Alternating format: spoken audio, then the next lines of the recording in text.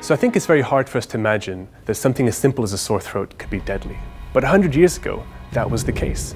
What we think of now as relatively harmless bacterial infections could kill people. But luckily these days we have antibiotics, and they're fantastic. They've completely revolutionized the way we approach modern healthcare. But there's one problem with them, and it's actually a relatively big one. And it's that bacteria can actually evolve resistance to these antibiotics. And because of our largely careless overuse, we now have a situation where people get bacterial infections that we can actually no longer treat because the bacteria are resistant. So what are scientists trying to do to solve this problem? Well, one strategy has been to take a leap back in time to just before antibiotics were discovered. In 1915, a British bacteriologist called Fredrik discovered that viruses could actually kill bacteria. And this idea was seized upon by researchers at the time. And they developed this idea called bacteriophage therapy. So using these viruses, called bacteriophage, or just phage for short, to kill bacterial infections. And this was pioneered largely by a scientist from the Republic of Georgia, George Eliva. And he would actually successfully cure infections using these phages.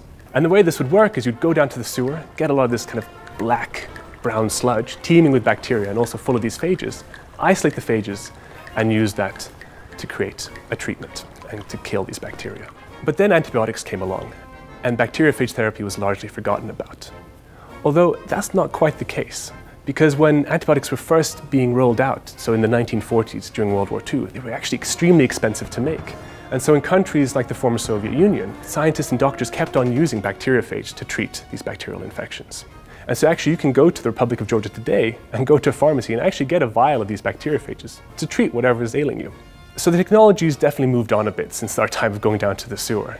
And these bacteriophage are actually pretty neat because you can use them to specifically target that bacteria that's killing you. And that used to be a problem because we didn't actually know the bacteria that's causing the disease. But these days we have really powerful diagnostic tools.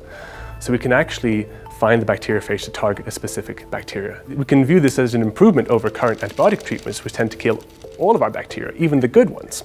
So why can't I just go down to the hospital at the moment and get some of these bacteriophage? I mean, they sound great, right? Well, one of the concerns is these are living, evolving organisms. And so we don't actually know what will happen if we put this in a human. And for the sci-fi and horror aficionados out there, a pretty common plot line involves a scientist injecting a patient with some virus, and the next thing you know, a zombie's running riot feasting on human brains. And so that's where evolutionary biologists like myself come in, because we want to ask these types of questions. Can zombies evolve if we start treating people with phage? So this seems pretty unlikely. But more realistically, we want to know how easy is it for these bacteriophage to evolve and start infecting our good bacteria? Or equally as important, can these bacteria evolve resistance to these phage? So what does the future then hold for bacteriophage therapy? Well, I'm not sure it'll ever be as commonly used as antibiotics, but it could represent a really important last line of defense to use to treat these types of antibiotic-resistant infections. And that's what's happening right now in clinical trials. We're using this very old idea to treat this relatively modern problem.